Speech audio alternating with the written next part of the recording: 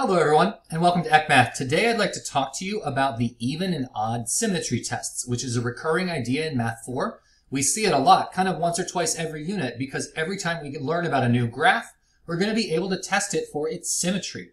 There's two main kinds of symmetry that we can look for. There is y-axis reflectional symmetry, as displayed here on the left, which is a reflection over the y-axis. And there's also what we call origin symmetry, which is a 180-degree rotational symmetry about the origin. And although my graph is a sketch, it's not perfectly symmetric. You can imagine that if I picked up that red curve and spun it 180 degrees around that central blue point, it would look exactly the same. Or if you turned your computer upside down right now and you looked at the graph, it would appear exactly the same. So those are the two types of symmetry. We also call y-axis symmetry even symmetry, and we call origin symmetry odd symmetry. The way that we test for symmetry is by looking at the equation of the graph. So we're assuming that we don't know what the graph already looks like. If we knew what the graph looked like, we wouldn't need to be testing for symmetry, obviously. The symmetry tests always start the same way. We'll be given f of x, and the first thing we're going to compute is f of minus x. And so when we compute this, what we're doing is we're substituting negative x in everywhere that we would see an x in the original equation. And we have to do it every single place. So let me do that. This would be parentheses minus x to the fourth minus 2 parentheses minus x squared minus 1. And a pattern you'll start to notice is that whenever you have a minus x to an even power, the negative, right, this is really minus x times minus x times minus x times minus x times minus x.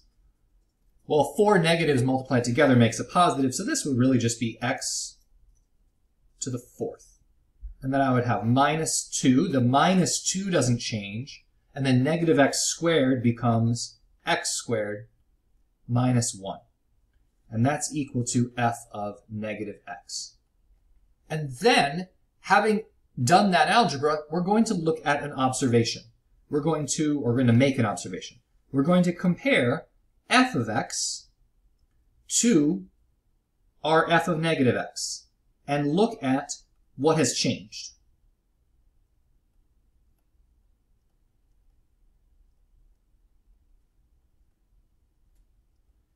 In this case, I have x to the fourth minus 2x squared minus 1.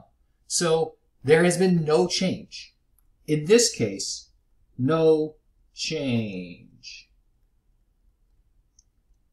And what we will write then is that f of x is just exactly equal to f of minus x. Now we said before that this was a symmetry test. So let's talk about what type of symmetry this algebraic relationship describes. So here on the screen now is the graph of the equation we just tested, x to the fourth minus 2x squared minus 1. And when we tested it, we proved that for that equation, f of x was equal to f of minus x. So what that means is on this graph, if I were to choose any x, like for example, x equals 1, I would notice that f of 1 from the graph is equal to negative 2. But I look at negative 1, I would also observe that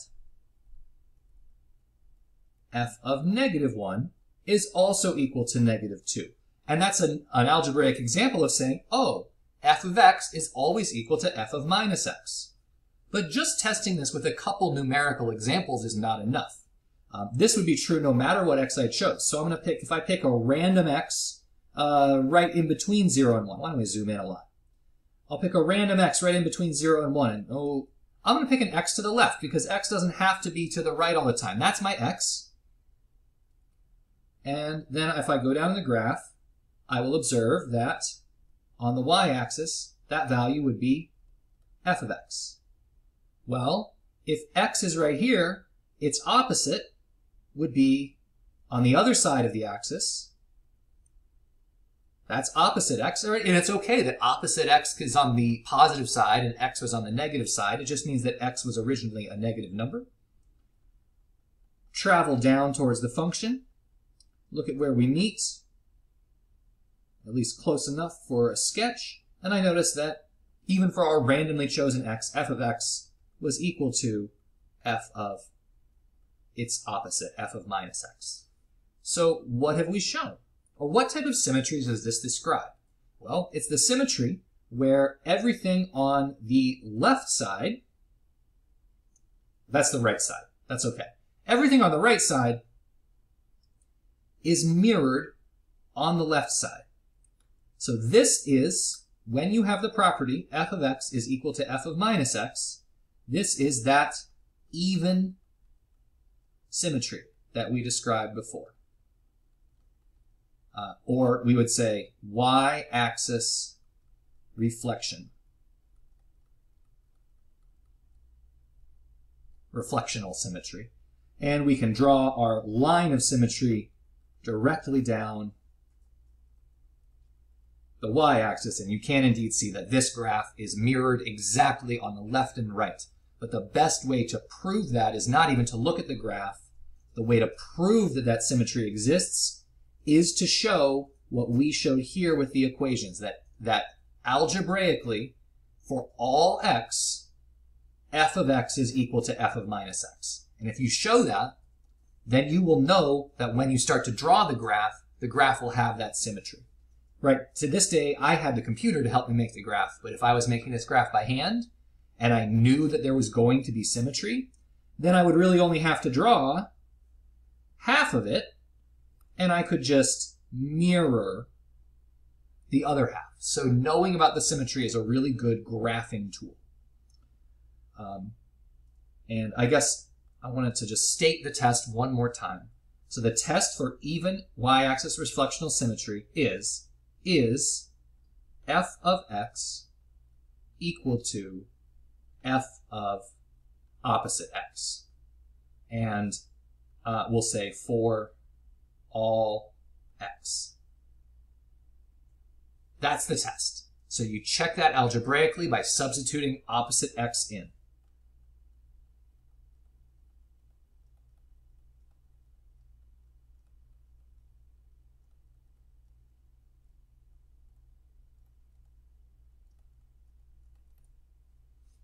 And if that equation holds true after you substitute opposite x in, then you will have this y-axis reflectional symmetry.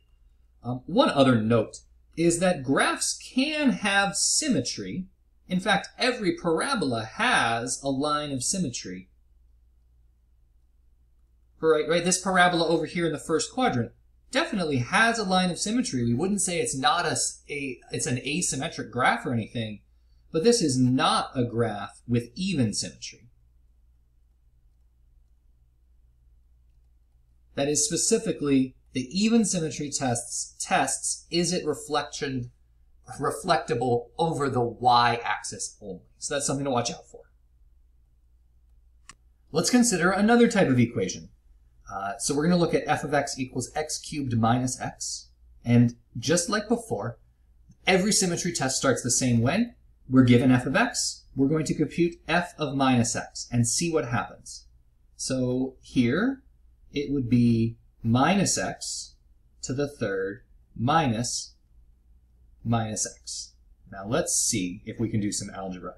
Minus x to the third is like minus x times minus x times minus x. So that's three negatives. So this is going to be a negative result. It's going to be negative x to the third, and then double negative here, plus x. And I'm even going to go, you could probably stop here, but I'm going to go one more step and pull that negative off the front, and notice that this is negative x cubed minus x. And that would be f of minus x. And so now we're going to observe again. We're going to look at the result and compare the equations. The original equation was x cubed minus x, and the equation with opposite x is either negative x cubed plus x or negative of x cubed minus x. And in that second form really reveals what's going on. We would say in this relationship that f of x was equal to the opposite of f of minus x. That is, when I plugged in negative x, I got something that was the complete opposite. Or I could say, one way that people like to look at it is we notice that all, comparing those two forms, all terms change sign.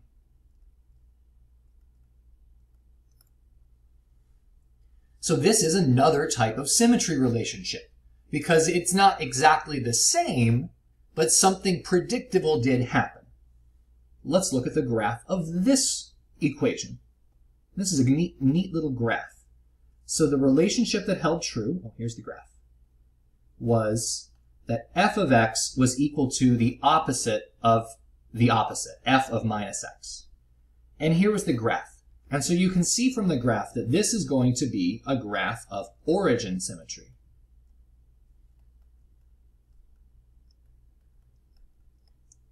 Which, again, origin symmetry is kind of a vague term.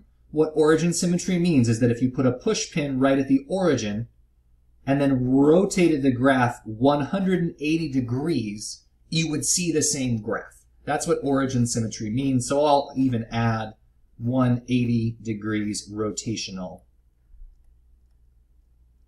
just as a reminder of what type of symmetry I'm looking at.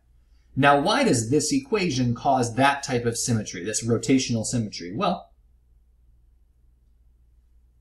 let's see, I'm going to write the equation, the relation. So I had f of x is equal to opposite of f of opposite x. So say I had a randomly chosen x, I'll pick an x between 1 and 2. Here's x. And up here is f of x. Now let's see. The reflection of that would be opposite x over here. And what I notice is that where from x I went up to f of x, from opposite x I have to go down to find f of minus x. But I went up and down the same amount, that these were like congruent segments. So it's not that those are equal in direction or everything, but they are equal in length. So f of minus x is equal and opposite to f of x. By the way, I wrote this sort of backwards here. Often in the book you'll see this test written as f of x is equal to opposite f of opposite x. I actually think it makes almost more sense to write it like this. Opposite of f of x is equal to f of opposite x. And those are equivalent because you're just like dividing by minus 1 or multiplying by minus 1. So those are equivalent statements. And just for another example with a specific number, well, I'm going to look at these minima and maxima points, right? So here is like, I'll call this an x1. So then down here would be f of x1. Well, this is symmetric, so this is the opposite of x1. And this f value would be f of opposite x1. And what I notice, again, is that these green segments, the y-coordinate of these points, are equal and opposite. So with these points as well, it seems true that f of x1 is equal to the opposite of f of opposite x1. So whenever we write like opposite x1, we just mean the reflection of it. And so that is why when you have a graph that has this relationship, it causes origin symmetry. And I want to state that one more time just in words. The test for origin symmetry.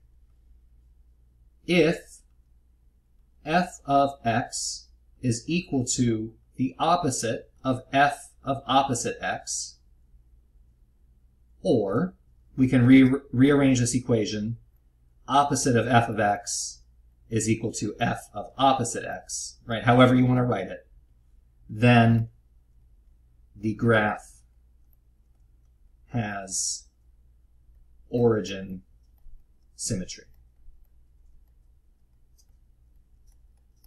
And I will add for all x. So one thing students try to do sometimes, not always, is they test this relationship for specific numbers. They say, okay, f of 1 is equal to f of minus 1. But the thing is that I'm pretty sneaky, and I can create a graph where for all of the numbers that you might test, a certain relationship holds true. But for example, a fraction or a number that you wouldn't think to test, the relationship does not hold true. And I could easily create that graph and sneak that into you.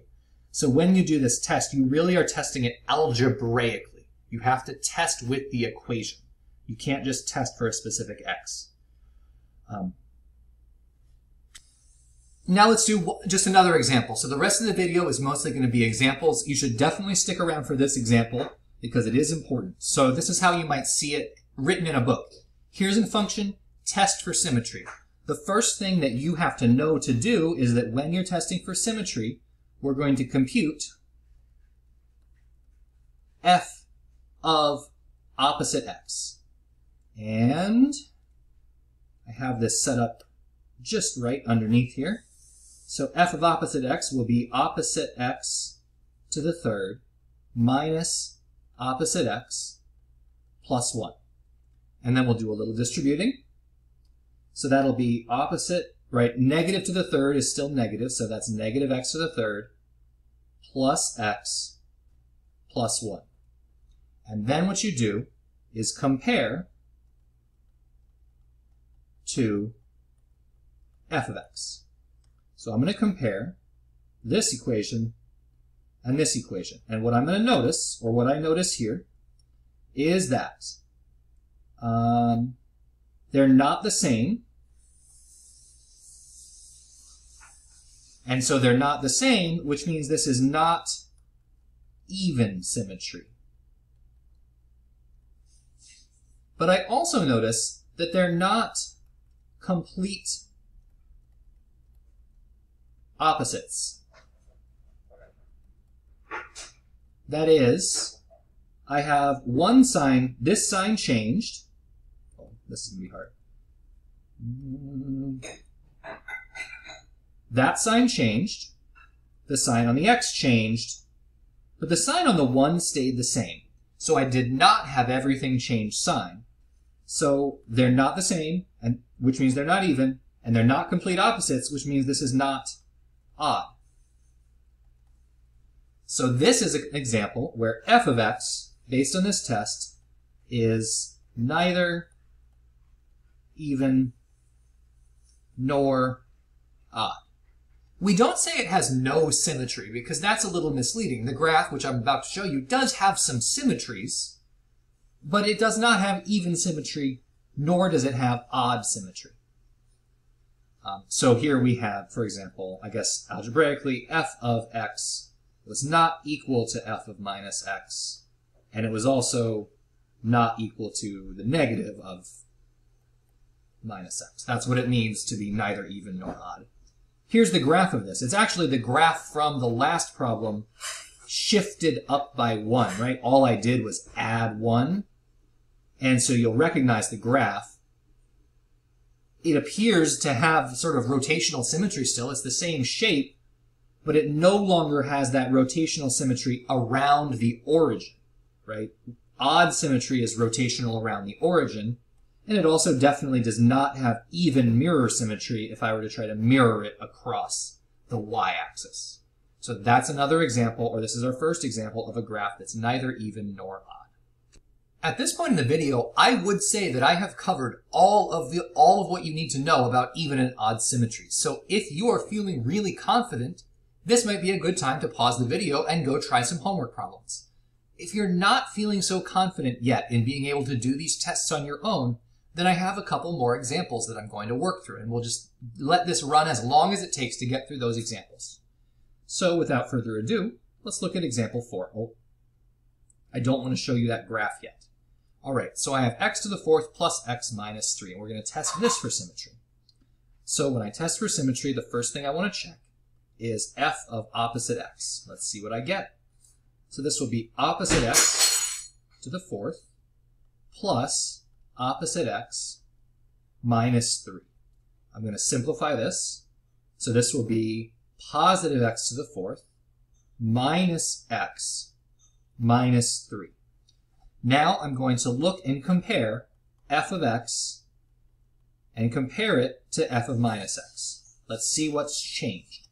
Okay, I notice no change in the x to the fourth term, no change in the 3 term, but the original had plus x, and f of minus x has an opposite x, or a negative x. So this is another situation where some things changed sign and other things did not. And so this is another situation where the graph will be neither even nor odd in terms of symmetry. So it's a pretty, once you're used to it, this is a really quick test. By the way, here's another thing that you can think about and why I kind of chose this example, which is you will start to notice that when you do these tests, even powers will always stay the same, and odd powers of x, like x to the 1, will always change. So if you see at the start something with a mix of even powers of x and odd powers of x, and in this case a constant kind of counts as an even power of x because it will always stay the same, you can tell that it's going to be one of these neither even nor odd. So if it's going to be an odd symmetry, you have to have all odd powers. If it's going to be an even symmetry, you're going to have all even powers. With specifically, that's for polynomials. All kinds of graphs, even like whether or not they have powers, can have these symmetry relationships.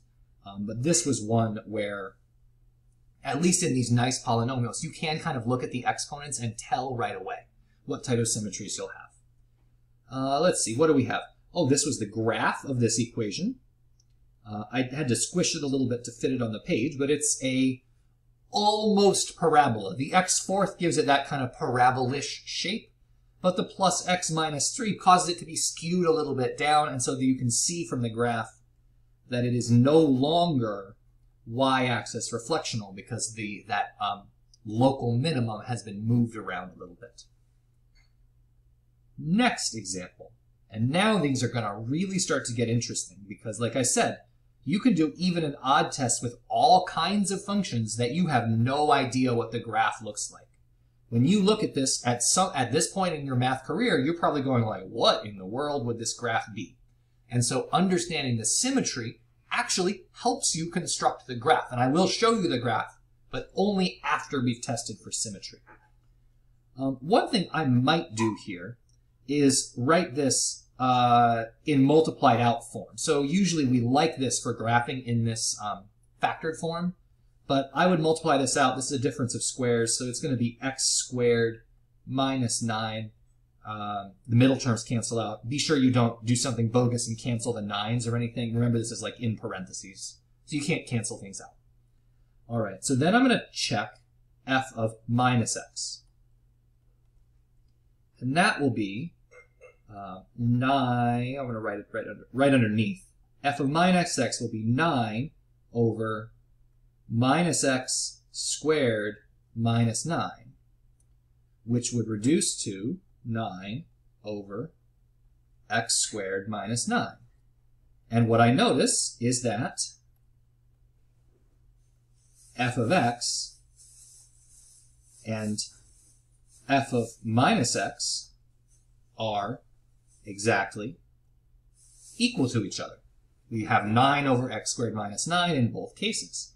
So this graph, whatever it is, should have that even symmetry.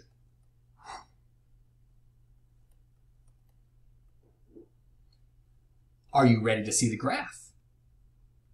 Well, before we show you the graph, let's think about what it might have. We'll notice that we have some excluded values, that these would say that x should never equal 3 or minus 3. So the graph that you're going to see is going to be trying to kind of be a normal graph, but bend out of the way from being undefined at those values. And that causes it to have this shape right here. So this is 9 over x squared minus 9, in purple at least. The dotted lines are what we call vertical asymptotes. That represents the undefined values at -3 and +3. And what you can tell is even though this is a totally bizarre graph, it does indeed have that beautiful mirror y-axis even symmetry, that the reflection of the graph from left to right is identical. And so knowing that symmetry can really help you create the graph. Example 6. I'm going to take the same graph and change just one thing, which is I put an x on the top instead of a 9. So now, if I look at this graph, I want to test f of minus x. I'll simplify the original graph first. So this is going to be x over x squared minus 9. And again, these are grouped together, so you can't like simplify or cross out that x. It doesn't work that way. You just have to leave it kind of like this. F of minus x would then give me minus x, now on the top, over, it would give me minus x on the top over minus x squared minus 9, which I could simplify to minus x over x squared minus 9. And now if I compare these two, I notice that f of x and f of minus x are not the same, but they are exactly opposites of each other. They're opposites of each other because we now have a negative in front. So it is true in this case that f of x is the opposite of f of minus x. So this would be a graph with odd symmetry. And even though, again, you have no idea how to graph this, you can now, when you see the graph, hopefully be not surprised that it has rotational symmetry about the origin. So this equation right here is x over x squared minus 9. It still has those vertical asymptotes at -3 and +3 because of where it would be undefined, but it also now has a 0 at 0 from the x on top. And you can observe that if I were to take this graph and rotate it 180 degrees, including, by the way, these outer pieces, right? The outer pieces would swing all the way around from the first to the third quadrant, you would get the same graph, or you'd have the same picture. So this is another example of an odd symmetry graph that's kind of a strange relationship that you don't actually know what the graph should look like yet. But once you see it, you're not surprised. These last two examples are going to be about trig functions, and they're actually a little bit backwards, because once we start to understand symmetry tests, if we already know the graph, it can tell us things about the algebra of equations. And so let's think about the graph of y equals sine of x. Y equals sine of x, if you'll recall, is a wave that goes from 0 to 360 degrees. We'll be in degrees today. And it also travels backwards. It travels like this, so it travels up, down, and then back to where it started, a full rotation of a circle. And if you go backwards to -360 degrees, it would travel like this. And you might observe that this graph sure looks like those graphs that had odd symmetry.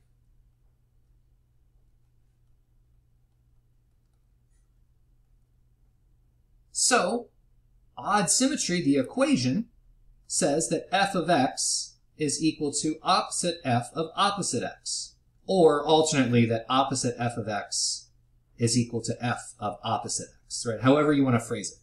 So what, based on that, could we say of these two statements down here is true about sine x? Statement A or statement B, it actually seems like, based on odd symmetry, that statement B is true. That sine of x is equal to the opposite of sine of opposite x. And this statement's actually false. That's false. Don't write that down. You'll see this a lot in trig. We'll be simplifying something with sine, and we go, all right, we have sine of -3. That's actually, by this equation, equal to the opposite of the sine of 3. And of course, sometimes one or the other of those is much easier to compute. But that's true because the graph of sine, we know, has this odd symmetry. So we can start to use that symmetry in equations. And let's play the same game, but with cosine for our kind of last example. So thinking about the graph of cosine, it is also a wave. It also goes from 0 to 360 degrees. But cosine starts at its maximum. What do I need to do? We need to hit the minimum right here. Starts at its maximum, travels to its minimum, and returns to its maximum. Easier to draw that direction. And if you think about the graph of cosine, what type of symmetry does it have? Well, it looks like a mustache. So the graph of cosine must have even symmetry. Which means that f of opposite x is always equal to f of x. And if I was to make that statement then about cosine, and try to decide which of these two would be true, this first statement would be always true for cosine. The second statement would be false. And I could use this while doing algebraic calculations. Say that a test asks me to compute the cosine of -310 degrees, and I just didn't feel like drawing negative angles today. I could say, you know what? I know, because of the even identity, that this would be equal to the cosine of +310 degrees, because cosine is even.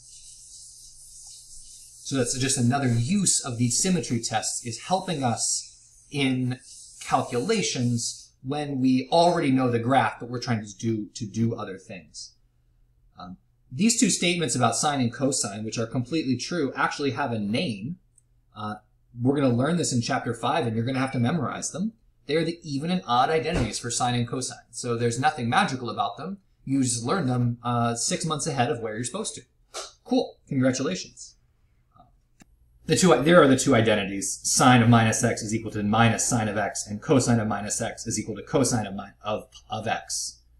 And there is actually one for tangent. We won't talk about it too lot, but it is true that tangent is an odd function as well. Just, if you're interested. And you can check out the graph of tangent if you would like. You've been watching ECMath. This has been even and odd symmetry tests. I hope you've enjoyed this video. Please let me know what questions you have. And if you have no further questions, go do your homework, and I'll see everyone next time.